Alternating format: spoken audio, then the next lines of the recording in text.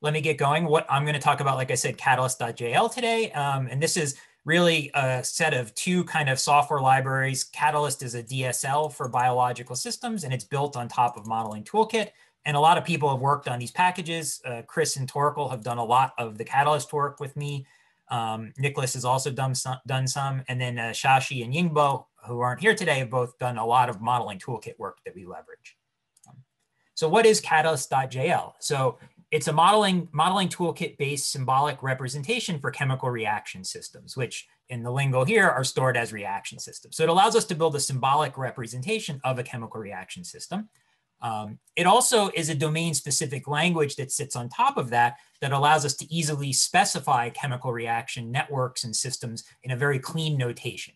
So it's kind of these two core components, one that you can use programmatically and one that you can kind of use to quickly kind of map out or type up reaction systems. And then it supports conversions to a large variety of other modeling toolkit symbolic models like ODEs, SDEs, and jump processes, so that you can actually simulate various reaction models from your reaction system. And it also includes an API for querying and manipulating reaction networks. And so I think showing is always better than telling. So I thought I would just show you some simple examples to illustrate things today. So here, for example, is a classical, what's called the repressolator model. Here's the DSL for specifying the reaction network, where we type in all the different reactions and their corresponding rate functions or rate constants. And you can use Nicholas's nice LaTeXify package to get a nice display of what those reactions actually are once you build the model. But the point is that this generates a nice modeling toolkit-based symbolic model of this chemical reaction system for us. And this is just what those reactions actually are. So you can do things like look at graphs of the network using GraphViz. So we use some very nicely put together code developed by CatLab that we've now integrated and that we use to do GraphViz-based rendering. So here you can see a little graph showing the different species of our chemical system in blue. And then the little orange nodes correspond to reactions, and the inputs and outputs show the stoichiometry for a given species going in and out of the reaction. And this is one thing that we've gotten together in more recently, and hopefully in the future we can expand to more other types of graph representations. So why should you use Catalyst? So I have a ton of reasons here, which I realize if I try to go through them all will eat up most of my time.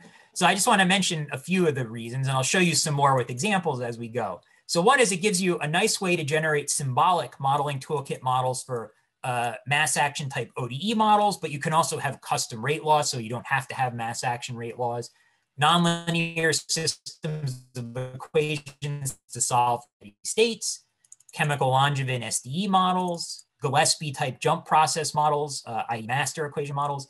And recently this has started to be leveraged by people out in the broader community. There's what looks like a really nice package that just became available this week on doing moment closures that lets you take a Catalyst network as among other input sources, and from it generate a variety of modeling toolkit based symbolic ODE moment closure models that you can then solve numerically using further tooling.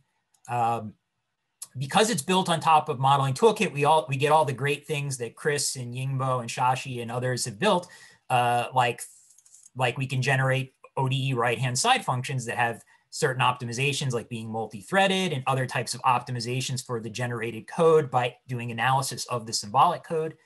We can get automated Jacobians.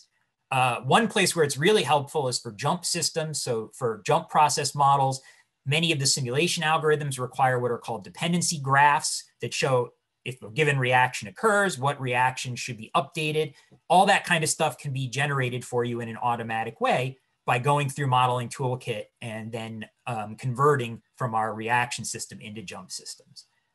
And of course, at the end of the day, what you end up with are nice compiled ODE, SDE jump process models that you can throw into all the other great SciML tooling for sensitivity analysis, parameter estimation, bifurcation analysis using Roman's package, as he'll talk about in the next talk, and so on and so forth.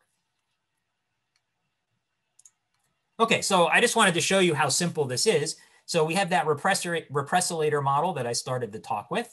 So here's how you convert it from a reaction system into a symbolic ODE model. You just say convert, and then we can use LaTeXify to see what the ODEs we get are, and this is the system that we get. And so you see here these kind of Hill function terms for the production of the mRNAs. You've got your constant production terms. You've got degradation terms, which it looks like they've got a little number 1 that we need to get rid of. But otherwise, it gives us a nice way to kind of view what the ODE model is quite easily from our reaction system. And then solving it is very little more work than that. We just specify the parameters of the model, the initial condition, the time window to solve over. We construct an ODE problem, which is where the symbolic ODE model actually is going to get generated and converted into a function that can be compiled and actually evaluate the ODE derivative right-hand side. And then we can solve that using any of the differential equations.jl solver. So here I'm using the SIT5 Runge-Kutta method.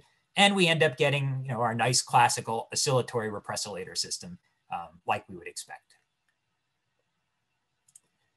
So that's an ODE model. Jump process models are also very easy to do. So here you can see how to generate a jump process model. And like I said before, the nice thing about going through this mechanism of building it in Catalyst and then converting it to a jump system in Modeling Toolkit is that everything we need for the jump process solvers will be done for us. So dependency graphs for more sophisticated solvers will be done.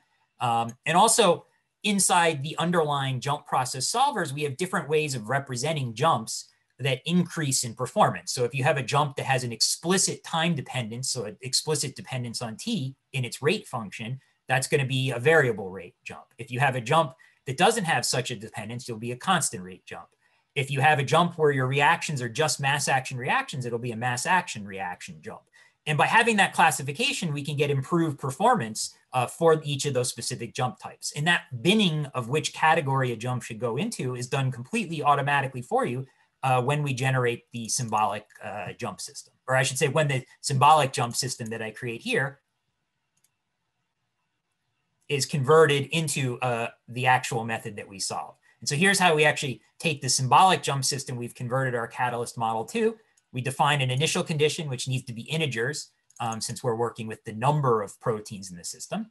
We make a discrete problem to say that we're going to solve a discrete system. And now we make our jump system, our jump problem on top of it. And that will be where actually the jump system will get converted into compiled functions for evaluating the various reaction intensities or propensities that define the jump process.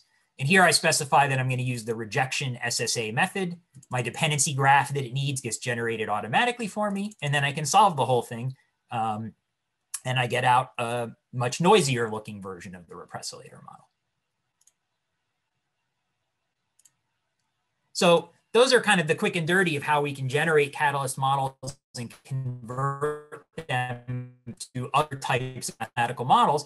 I just wanted to point out that this works very flexibly now by being on top of Modeling Toolkit. So for example, you can define custom rate laws that are essentially very general Julia functions. And this is a very simple example where I've built a neural network to approximate 1 over x plus k, where x is my species and k is my Michaelis-Menten constant. You should never mimic what I've done here. This was not intelligently designed in any way. This was like, what can I just quickly put together as an illustration? But the point is I can build a function neural network of x that evaluates an approximation to this. I can register it so Modeling Toolkit knows about it, and then I can throw that in as my rate law that I use for the reaction. And so here this says that the rate law is going to be s times this whole rate here, Vm times the neural network evaluated on s, which would be s over k plus s, which is our Michaelis-Menten approximation. And then from there, it's just the same thing. Create the ODE problem and solve it.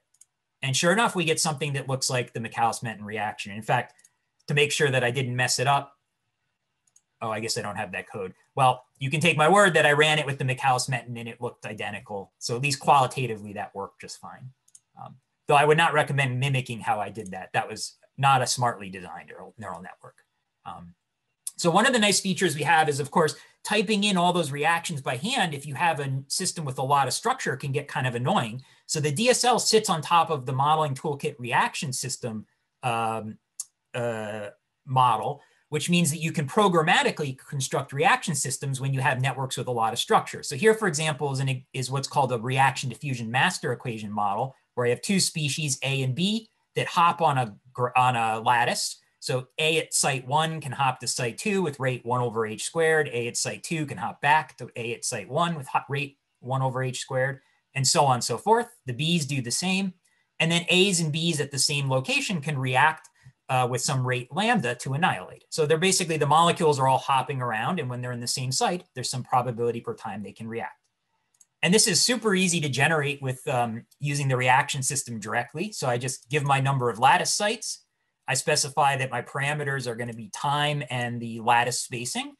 I build in Modeling Toolkit 2 array variables for the A at each location and the B at each location. I make a vector to store all the reactions I want, and then I just loop through and create the reaction. So I have reactions for an A going from site I to site I minus 1, I to I plus 1, and AI and a BI annihilating. And then I just create a reaction system from my list of reactions. And that's it. Now I've got all my reactions, and I got my Modeling Toolkit model. The same code as I had before, I can convert it to a jump process representation. I can make a discrete problem and a jump problem from that, which lets me actually simulate it. Here I simulate it using the composition rejection direct method, which is good for spatial systems. And you end up getting it something like this. So here I start with 10,000 A's at one end, 10,000 B's at the other end. I've cut off the top just so to keep the axes fixed. You let it go over time. You see the molecules diffuse inward.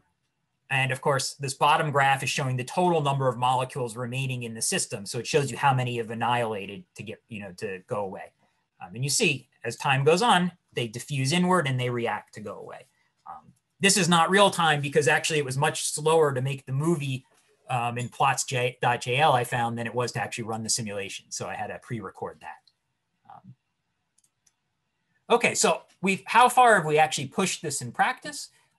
So we've built, you can build decently sized spatial systems like the one I just showed where you have a lot of spatial hopping reactions. But of course, another question is how big of a purely reaction system where all the reactions are physical can you do? And so the largest that we've looked at so far is a model for B cell signaling that has about 1,100 chemical species and almost 25,000 different reactions. It comes from this paper by Barua and all. And it's a model for the early stages of B cell signaling. We have a package reaction network importers that can take BioNetGen models and import them into Catalyst. And so this model is available as a BioNetGen model. So we could import it in that way. And then at that point, you can convert it from the Catalyst model to your symbolic ODE or jump models and solve them using differential equations.jl. And just to show you what ends up happening for this example, so here's how it actually all works. It's very compact. We load in the reaction network using BioNetGen. So we get initial conditions, parameters, and then in part of loading it in, we generate the Catalyst symbolic model. And then just like before, I convert it to a system of ODEs. I create an ODE problem, which takes that symbolic model of the whole system and generates essentially the compiled functions for the ODE solvers. And then I can solve it. And we get quite good performance. I think the performance we get is as good or better than what we were getting in sundials, though I haven't benchmarked that super recently, but we were matching CVODE, in fact, at one point beating it a little bit. And you can see here, this is just one particular species, the activated SYK protein in the system. And what's nice about this example is it's a quite stiff system that also has fairly large populations. So it's good. It's kind of a good benchmark for both the ODE solvers and for the jump process solvers. Okay, so the last thing I just wanted to mention in my last minute is a little bit about diffeq jump. So SciML has, fantastic and amazing diversity of ODE solvers, but one thing that maybe is less well known is the jump process solvers, which is something that I've worked on. And one nice thing, like I said, about Catalyst is it generates everything you need to use any of the jump process solvers. So in particular, we have a library of about 8 solvers, and these include some very recent methods. So there's the classical Gillespie direct method. There's methods like Gibson and Bruck's next reaction method that's very popular, though people who've benchmarked it know it actually is often not very fast. So in many cases, it's not a good choice. And we have more sophisticated methods like the composition rejection method, which works very good for spatial systems. The recent rejection SSA, which for that B cell system I showed you is something like, I forget, 150 times or more faster than trying to use, it takes like 3 seconds to solve it with the RSSA method versus 10,000 seconds to solve it with Gillespie's direct method. So it's a huge, huge speed up to use these kinds of methods. for it. And then more recently, we got the rejection SSA with composition rejection, which is very good for spatial systems, we found. And so these are, the interesting thing is that which method one should use is highly dependent on the system one's studying. Gillespie's direct method works great for very small systems. These other ones are really good for larger systems with sparse reaction networks. But the point is Catalyst gets you set up to use any of them with very little work on your part. So, okay, so I can see I'm basically out of time. So let me just mention, there's a lot of things we're thinking about working on for the future. In particular, compositional models, optimizations for large networks, and network analysis tooling. Spatial models is something that hopefully this summer we'll get a nice kick on, and so on. And so I'll just end there and thank everyone who's worked on contributing to Catalyst and Modeling Toolkit and mention my support. And thank you all for coming.